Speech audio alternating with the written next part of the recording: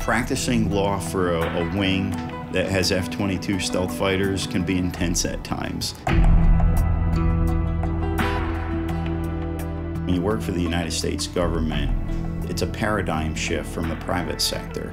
The focus is not on gaining billable hours or more clients. It's competently managing the affairs of the United States. We're not just talking about money, you know, we're talking about people's lives, we're talking about our country's future.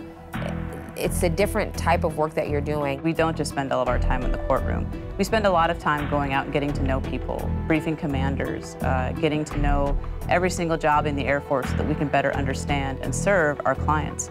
It is not every lawyer for themselves in the Air Force. We are ambitious, we are motivated, we do want to do well. It's not the cutthroat environment that you find at civilian law firms. Teamwork is essential, so we work side by side with the pilots, with the missile folks, with everybody that's doing something in the Air Force.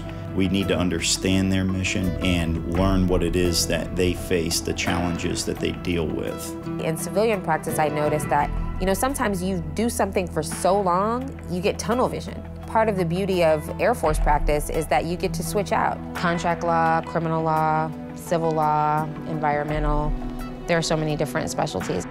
You know, a lot of my friends, they're like, I'm making so much money, but I don't have time to spend it because I work 80 hours a week. And we don't have that. You get to enjoy the money that you make and you get to enjoy time with your family. There are days when I go home and I might be tired, but I never give it up because I feel that it's fulfilling work. I can't do this work anywhere else.